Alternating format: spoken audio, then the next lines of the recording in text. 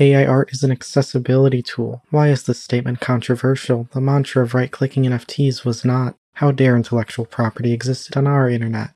At the first whiff of disability, intellectual property is once again sacred. You do not sacrifice blood to be an artist. All you must do is find a tool and make something with creativity. Attacking AI art is attacking disability. The distinctive qualities used to find AI art are that it does not understand what we consider normal, and so does not fit into those bounds, just like disabled people.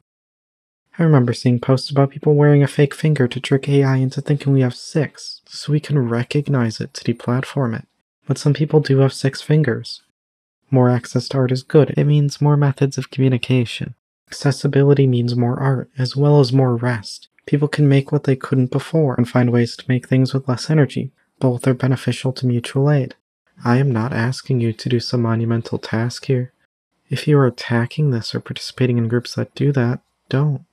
If you believe it is about accessibility, simply say it in a way that you think matters. Please say how it helps you.